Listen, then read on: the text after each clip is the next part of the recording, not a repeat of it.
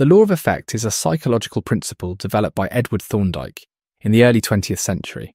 It states that behaviours followed by positive outcomes are more likely to be repeated, while behaviours followed by negative outcomes are less likely to occur again. Thorndike introduced this concept through his experiments with animals, particularly cats, in puzzle boxes, which demonstrated how rewards and consequences shape behaviour. This principle became a cornerstone of learning theory and laid the foundation for later work in behaviourism and operant conditioning. In essence, the law of effect operates on the idea that behaviour is influenced by its consequences.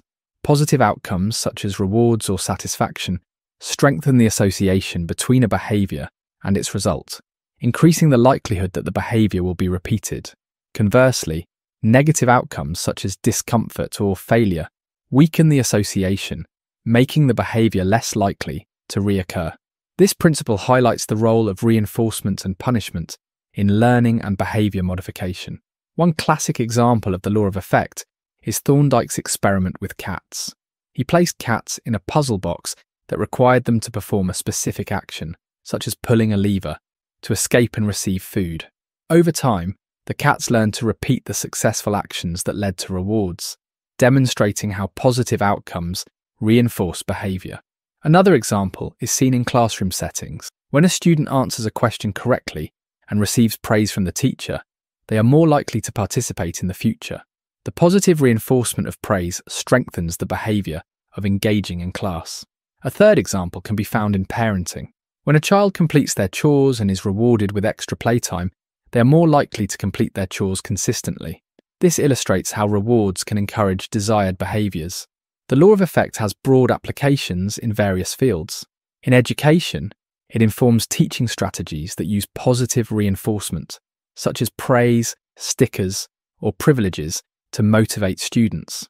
In workplace management, the principle is applied through reward systems like bonuses or recognition to encourage productivity and performance. Behavioural therapy also uses the law of effect by reinforcing positive behaviours and discouraging harmful ones to promote mental health and well-being. One strength of the law of effect is its simplicity and wide applicability.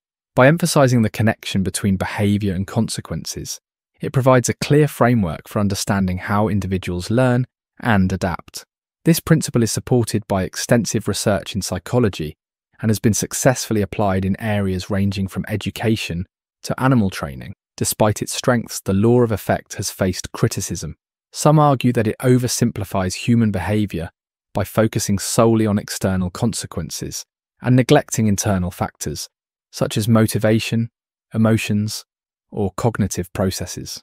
Additionally, critics point out that not all behaviours are influenced equally by rewards or punishments, and some may persist even in the absence of reinforcement. Modern theories of learning, such as cognitive and social learning theories, have expanded upon the law of effect by incorporating these additional dimensions.